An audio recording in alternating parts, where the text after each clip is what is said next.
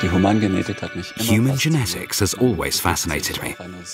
You embark on a search for a diagnosis among the well over 10,000 described diseases, and there are probably thousands more that we still know nothing about.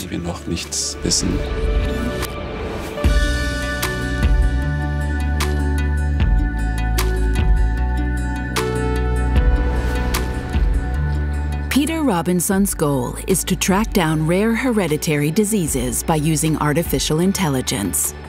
Many genetic diseases are very difficult to diagnose because their symptoms are individually diverse and vary in severity. With the Human Phenotype Ontology, a digital database that has now become standard in every computer program for diagnosing gene-associated diseases, the researcher has created a milestone. We are experiencing one revolution after another.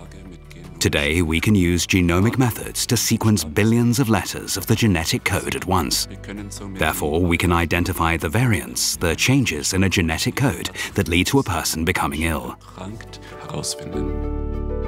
At the Charité in Berlin, Robinson aims to explore new areas, in particular precision medicine, and improve his algorithms so that they can also be applied for common diseases. At his research location in Berlin, the scientist is surrounded by an inspiring environment.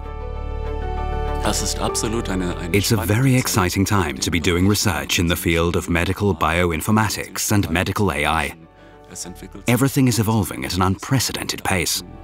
Every day I wake up and think, how fantastic, I get to write a new code.